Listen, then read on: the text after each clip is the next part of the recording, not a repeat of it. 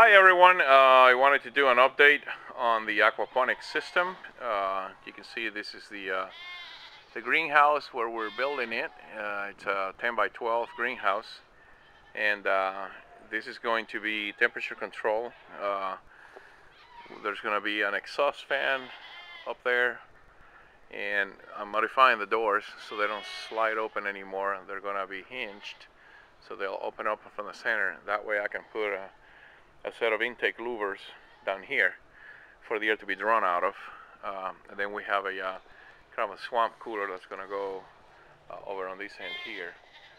So that'll be the extent of some of the things that we're going to put in, and obviously they're going to be temperature regulated. There's going to be a heater that's also going to be temperature regulated for the winter time.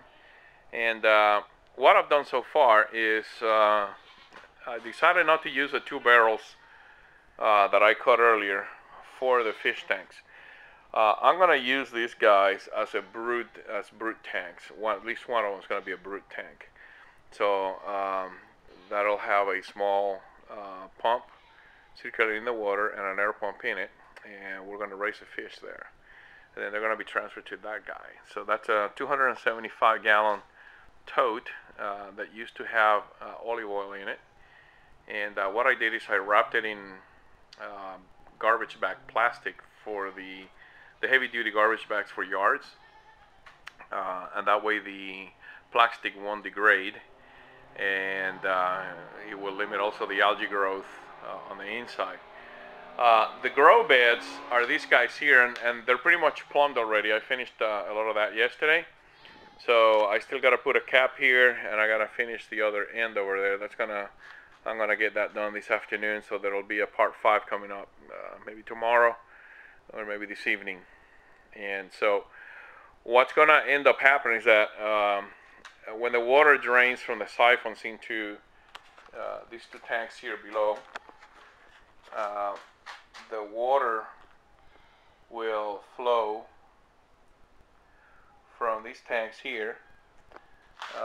They're connected together, as you can see, by that pipe in the bottom there, and there's going to be a sump pump in here that's going to continuously flow the water from there up to the main tank here, and then there's going to be an overflowing here that's going to tie into these pipes here, and then we're going to regulate the amount of water that goes into each tray by the valves that are in each one.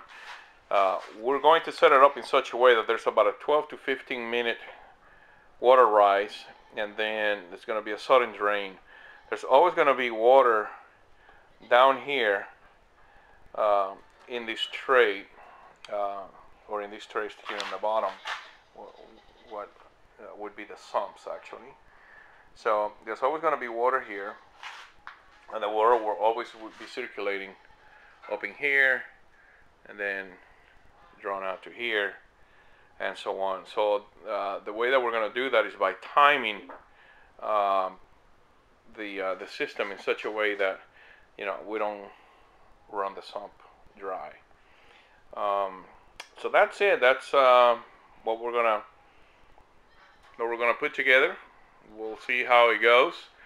If I have to modify part of the system, I think the only thing that I may have to end up modifying, if it doesn't work out the way that I want to, what I want to do is run what is called a constant height water system, where the pump there is always running, and it's always running over here, and the amount of water is coming to the trays and being dumped is sufficient to never run that dry.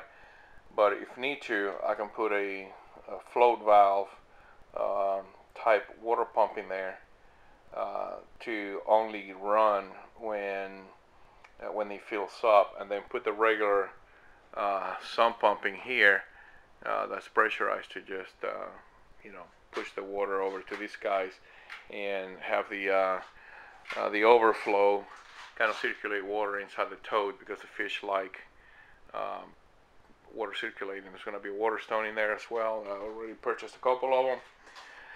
So that's kind of where we are right now. So let me show you a little bit as to how we plumb some of this. So I used a 1¼ inch pipe to join all of the growing trays together, except for the last one, which will be done this afternoon. And then I'm going to cap this one off here, because if I ever want to add something on this end here, more trays, I can tap right off of this guy here, go down into the bottom and across the bottom of the seal here, and then go over there. So there's expansion capability. I want to have expansion capability without having to add more piping or more overflows, you know, coming from the other side, which I always could. I guess I could put an overflow over there and coming over here. So this is a 1¼ inch pipe with tees, and then reducing down to 1 inch. So these tees are 1¼ to 1, and then 1 inch valves over here. Now the siphons, I already made them, and I'll show you kind of what they're like. These siphons are made from, let me back off a little bit here.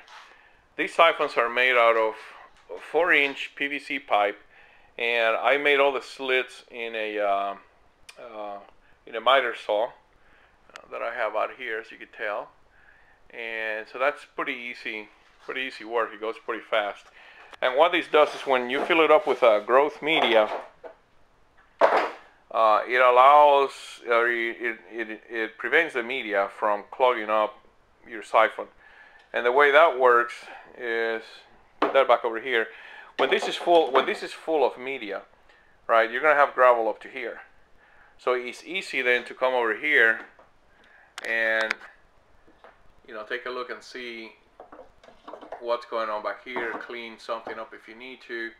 But that's essentially the belt siphon there. The way that it's made, it's in such a way that I have this height here is about 2½ inches below the height of the edge here. Why? Because I want to put the gravel 1 inch below the sides here, so it'll be about here, and then 1½ inch below that would be actually the water level, and that allows the water to come up to within 1.5 inches of the surface, which is too far. 1 inch or below that, it keeps algae from growing over the surface of the media.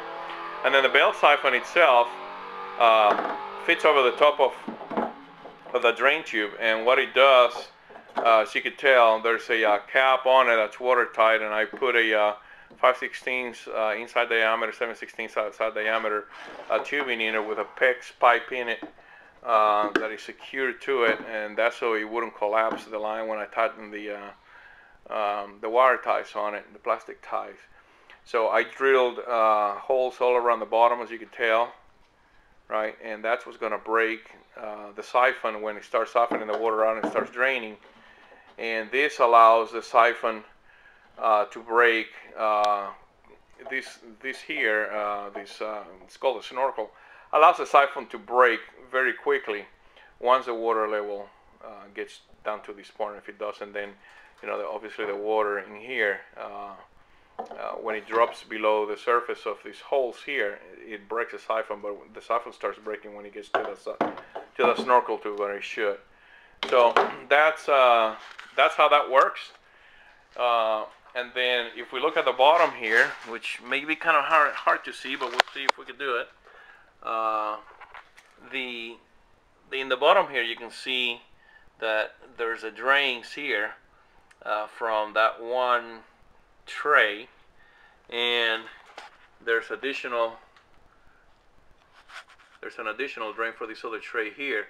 They come down, and there's a 90-degree elbow there, and it comes over to another 90-degree elbow, and that dumps right into this guy here. I gotta move it up a little bit because I just glued these two tanks together and I haven't moved it where it needs to go, so it just needs to be moved back to the other side. But everything is gonna fall into these guys here, and we need those elbows without glue. So you don't glue those elbows, by the way, because you may need to move them to get the siphoning action to start faster. You need to give it a little bit of restriction for that action to actually begin to working very well. So that's where we are in the system. Like I said, I still have to now connect the overflows, connect the sump pump, move everything in place so everything is lined up where it should. And hopefully we'll have an aquaponics system in place here in the next couple of weeks. Show you something else here in a few minutes, but this is for right now the update that I wanted to give you. So God bless everybody and take care. Bye-bye.